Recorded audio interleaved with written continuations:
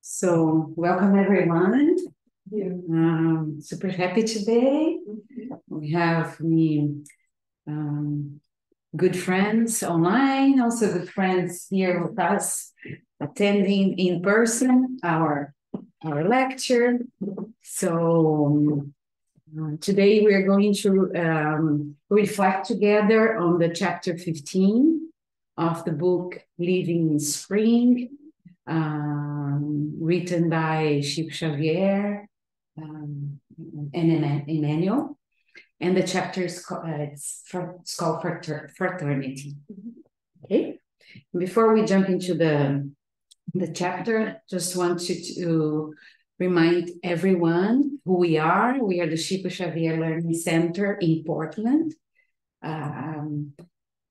In our website, you will be able to find, all the information about who we are, how we operate here in Portland, and more content about the Spiritism movement and more information about our program.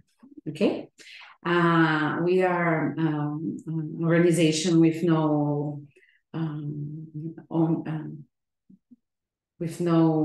kind of funds, so we really work with donation, and it's the way also we operate. And also in our website there are also ways on how everyone can support our work, the work we do here in Portland.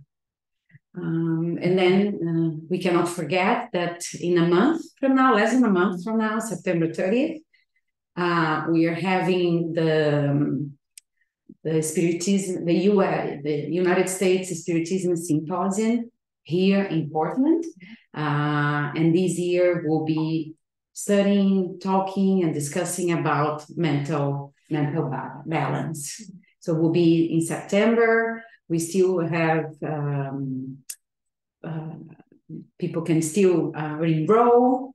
Just go to the site, and then their website, and you will be able to see the programmatic content, and also how to join. Okay. And then this is kind of a big step for us in Portland, since it's the first time we'll be hosting such an event. Okay. So this is a little bit about who we are, and inviting everyone to take part in our symposium and be with us to discuss such an important topic, that it's a mental balance. Okay, so in order for us to prepare for the message that we received today and we will discuss, I want to invite everyone to close your eyes. Find some peace in your mind. Breathe in and out a couple of times. Slowly in and out. Connecting with the space you are. Feeling your body. Feeling the energy that surrounds you, that surrounds us in this room or in your home, whenever you are. Let's elevate our thinking, our thoughts to God, our Father. Let's connect our hearts with our older brother, Jesus.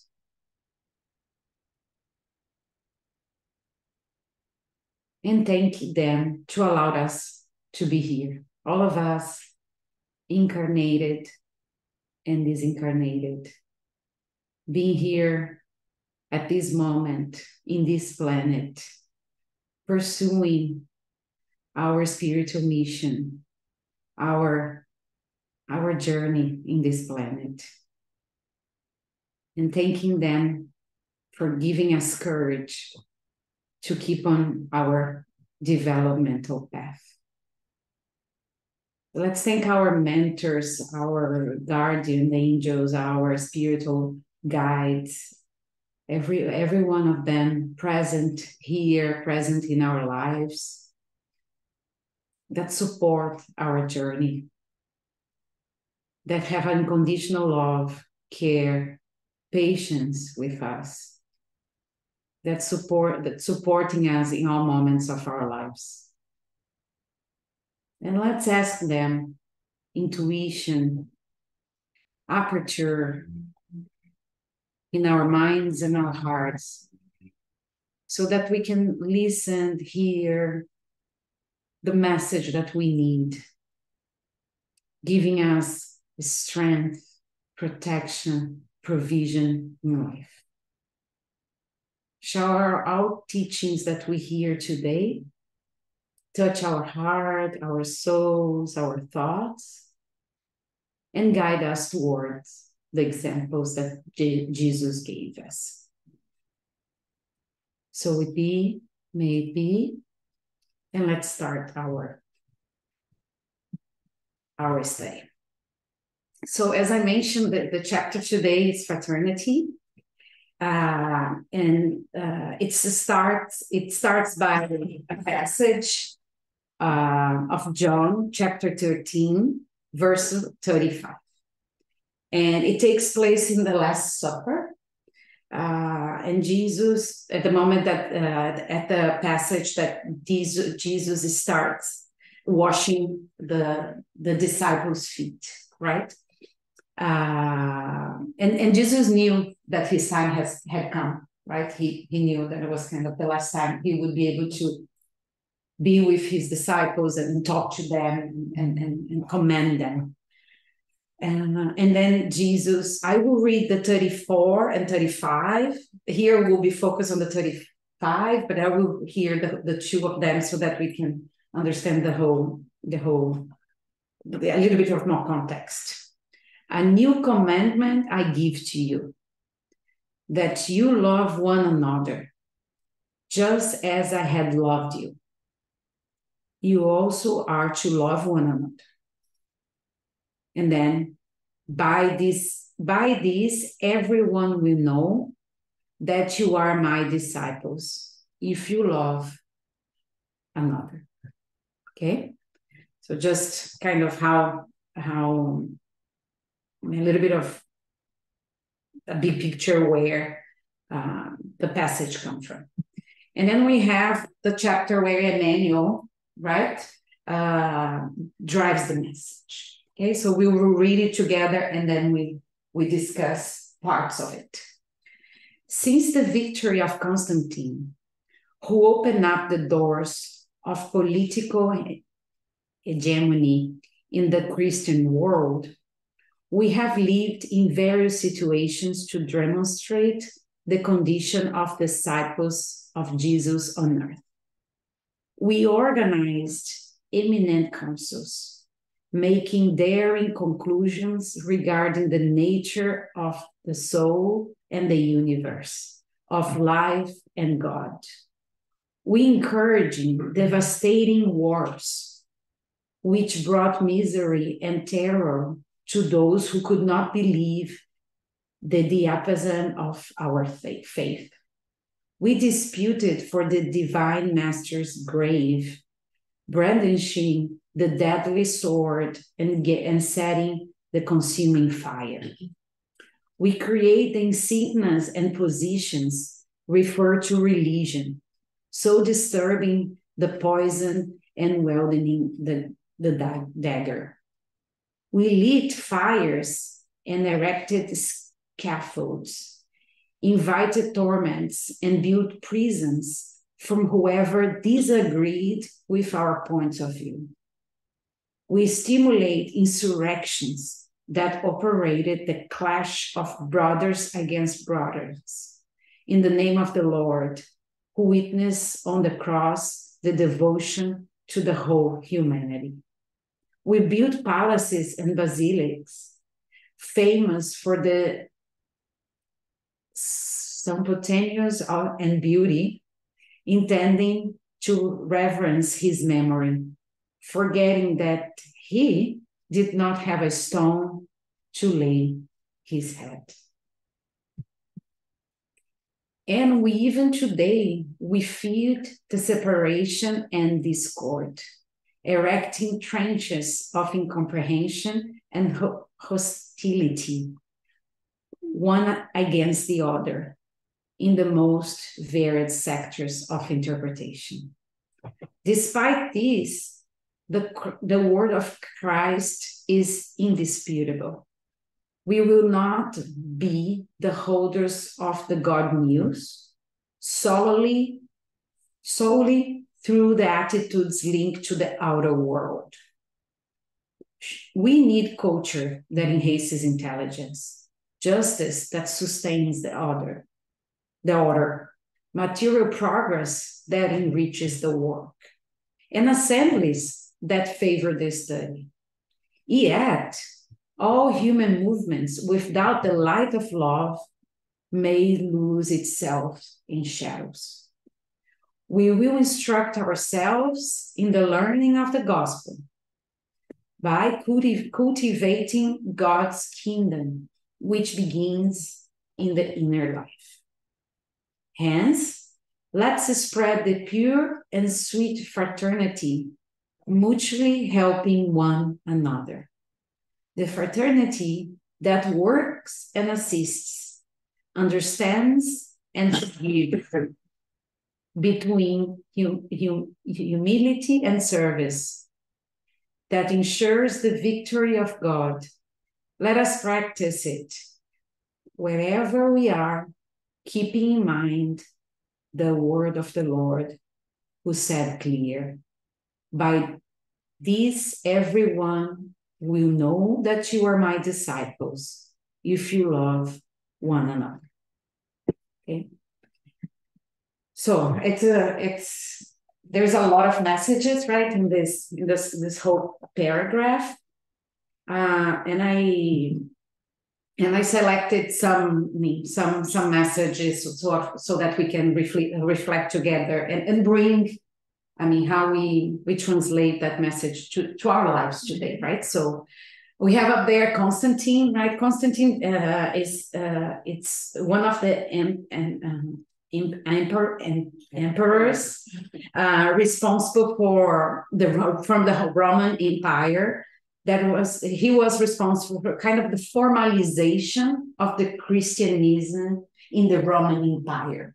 Remember that all the Christians at the time, after Jesus left the earth, they have been persecuted. They could not. They have been killed. They have been really being targeted as the ones that it should not be keeping the. They have been invited not to really stop and stop speaking on behalf of Jesus, in the name of Jesus. And Constantine, of course, he did not do that because he was Christian, or that he did that because there were so many Christians coming up, raising people, so many people coming and becoming Christian and adhering to the word of Jesus. That he was kind of, there was no way out. He needed to accept that group of people, right? And then he was the one institutionalizing the Christianism in the empire.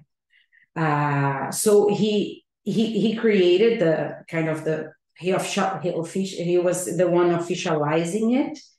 That's why Emmanuel brings him as an important figure to the history, right? And since that time, Emmanuel brings, we organize the councils, right? We organize los concílios in Portuguese. We organize the insignias, the org charts in the church, right? For church, the positions. We build temples. We build, all made in gold, and right. We as we were studying later, we are able to bring a lot of materiality to Christianism, right? We made wars, right? We put fire, we light fire on people that or they were against or had something to say about what the Christianism was commanding, right? And all of these in the name of God, all of these in the name of Jesus, right? And when we go back to what Jesus taught us, none of the above would be applicable, right? So we humans, we built that, and all of us, no? Because we were there at the time. We are not here by chance, right? We were the ones doing, throughout the 2,000 years, really contributing to this history. And then Jesus did not operate none of the above, right? He finished the first chapter saying that Jesus didn't have a stone to lay his hand, right? He did not have he did not encourage us to go in that direction. This is all creation of us, humankind. We create the world that we live in today. Okay. Therefore, no, and then we need, although it's not therefore, although we have been building this and doing this for the last 2,000 years, Emmanuel reinforces that we still need culture that enhances our intelligence. We still need to study. We still need to be organized in assemblies. We still need to be, in order for our soul to evolve, we need to study, right? We know the law of progress, tells us that we need to study. We need to intellectually progress. Justice sustains the order. We need some type of justice, some type of law and order to regulate the human kind and for us to be able to live in society. We need the material progress. We need the science. We need technology. We need all of this. And we need to be together, to assembly, to study and make those things live. Everything that the Christianity has done the 20 years, but we did it in the wrong way, right? That's how we use it was to really it was really kind of what brought us here. And then he said, what we miss, looking back at just the 2,000 years, right? What we miss, it was love. Yeah, love was not present when we did all of this. So all human movements, they are good, but without love, they might lose itself in the shadow. And I think that is what we experienced in the last 2,000 years, right? It was us living in the shadows, right? And the importance of starting by our inner transformation, that Emmanuel mentions, how we, with the love that is in us, right? How we start the outer transformation. This is the invitation. But today we know that, if Jesus comes again or changes the external, but if we don't manage to to change ourselves, we may repeat what we saw for the next 2,000 years, right? So the most important, it's really what it's inside us. So it's a little bit of just digesting a little bit of what Emmanuel brings to us, the message, right? And then he invites us, hence, let us spread the pure and sweet fraternity, mutually helping one another, right? So by fraternity, what Emmanuel brings to us, it's it's work. We know that serving, it's the way to help each other. It's to serve, it's to work, to assist, to help each other. It's through understanding the other mistake. It's forgiving, right? It's being humble and serving. And this will ensure the victory of the good, right? And then if we go to the Spirit's book, the question 886, which is, it's a question that we always bring back, right? What is the true meaning of the word charity as used by Jesus? No? Charity, fraternity, solidarity, if we could translate a little bit. It's benevolence for everyone, indulgence, acceptance towards the imperfections of the others, and forgiveness of all offenses. It's difficult, but it's difficult, but this is the invitation, right? If we get Emmanuel's definition of fraternity, right? It's work, it's assisting, it's forgiving, it's humility, it's serving. And we look at Emmanuel's in the Spirit's book definition of translation of charity or fraternity is benevolence, is indulgence, is forgiveness. I mean, the map is there. It's laid there. It's on us. It's just the invitation of, first of all, our inner transformation, how we transform ourselves to walk the talk and to live our lives by those examples. And with that, we transform what is outside. We transform the world. So in a nutshell, it's a little bit of the invitation that Emmanuel brings to us, right? Really kind of how in order to write a different history than the one that the last 2,000 years, so how do I change that? It's changing myself. It's through my inner transformation. And with that, I will be able to transform the outer world. But without changing and living my life by those manners, by this way, I will not be able, and will be keeping on repeating what we have been experienced throughout our different incarnations, right? And again, I love this. I just brought for us to read together. It's Paul 1 to the Corinthians. It's the passage that Paul, in the letter to the Corinthians, talks about love, right? So what is love for Paul, right? So we saw what's love, what's charity for Emmanuel.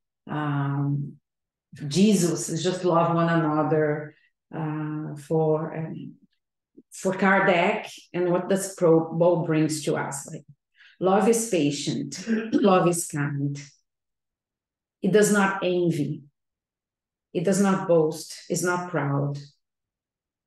It does not dishonor other. It's not self-seeking. It's not easily angered. It keeps no record of wrongs. It forgives, right? Love does not delight in evil, but rejoices with the truth. It always protects, always trusts, always hopes, and always perseveres. Love never fails. So if love never fails, if we have love in our hearts, and if we love one another, we will not fail. Right? Right. This is the message, right? So It's following Jesus' teachings, I mean, the way that he loved us and ask us to love one another. I think it's the message I would like to close our reflection of the day. And invite everyone for the virtual Passe, keeping this vibrating energy of love in us, keeping the love that Jesus has for every one of us in our mind. Let's again close our eyes. Let's connect back to our body. Let's invoke again the presence, the protection of God, of our Father, Jesus, our model, our whole model, letting everything that is in our mind away. Now let's put everything aside.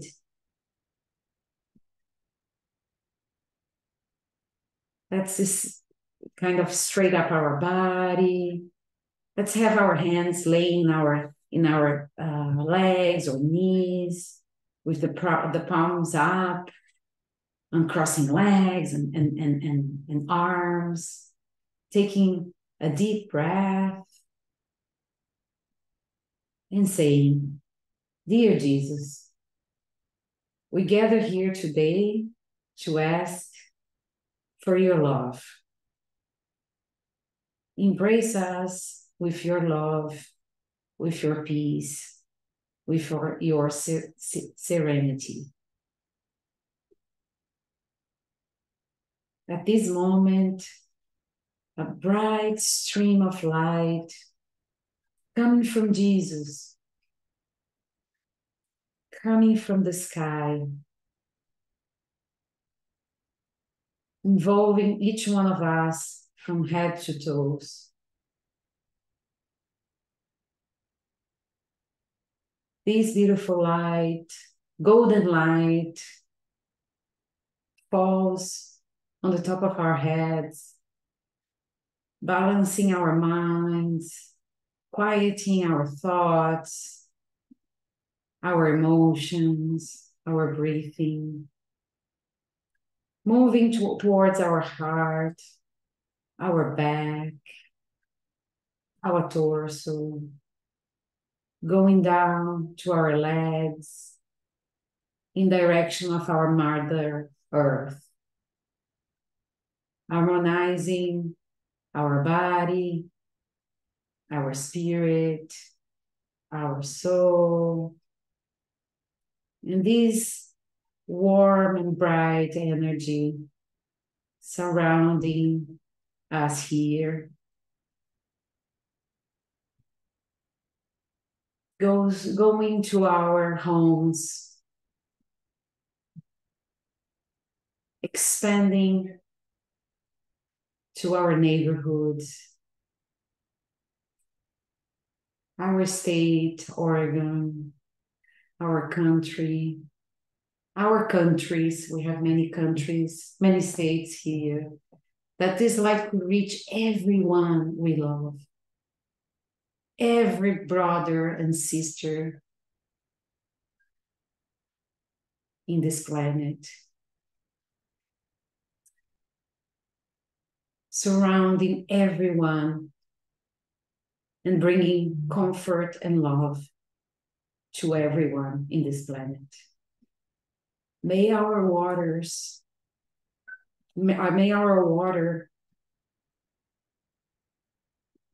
be fluidified,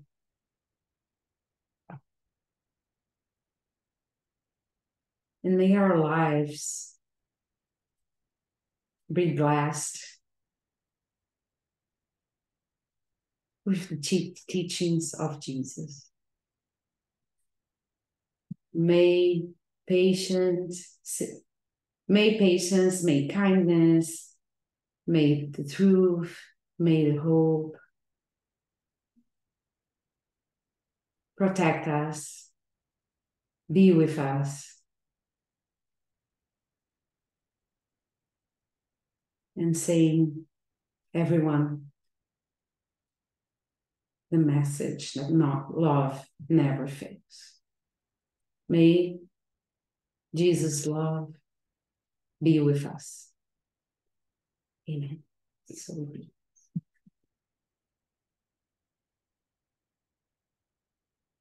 Okay, thank you.